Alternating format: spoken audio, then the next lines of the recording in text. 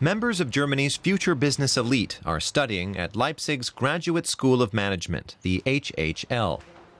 Nicola Raba is one of those hoping that studying here will help her climb the ladder of success. Her degree program costs 25,000 euros. She's investing her savings, and her parents are making up the difference. It's worth it to me to study for another 2 years and be looked after, and to know there's a good chance that companies will approach me about jobs when I'm finished.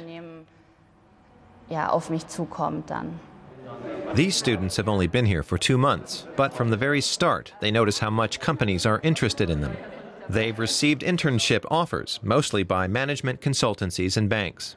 Nicola already knows that after she graduates, her starting salary is likely to be 70 or 80,000 euros a year. You invest a lot of time and money, and you really want to be sure that you'll be able to get the job you want. I think that if you choose the right university with a good reputation, everything's open to you. Maintaining its good reputation is also important for the graduate school. The more students it has, the more fees it earns. Right now, there are 400 students here. The HHL is still small, with a low international profile, but the professors are building up that profile by offering things like ethics courses. Tomorrow's managers have to learn to strike a balance between profits and responsibility. What does responsibility mean? It means keeping promises.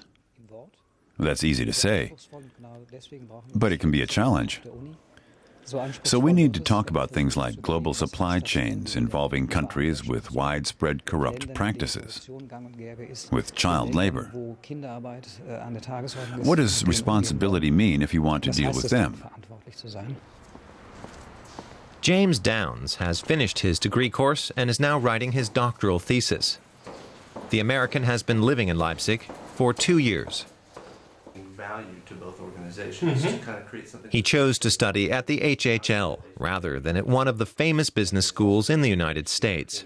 For the existing students. For someone wanting to start a business or learn about the science of what's important for starting a business, it's really hard to beat this school. It was just ranked by the Financial Times this year as the #1 private business school in the world for entrepreneurship. Downs wants to start his own biotech company. He's currently looking for researchers and business partners. And he's certain he'll find them in Leipzig. The city is a center for medical research. James Downs wants to stay here. This year's new students are still exploring the city. Here they're on a tour focused on the history of the HHL. It all started in this building in 1898. The HHL is Germany's oldest private business school. Leipzig lies in the former East Germany, and the HHL taught business during the communist era too, focusing mainly on tourism and catering. Then the students have to get back to class.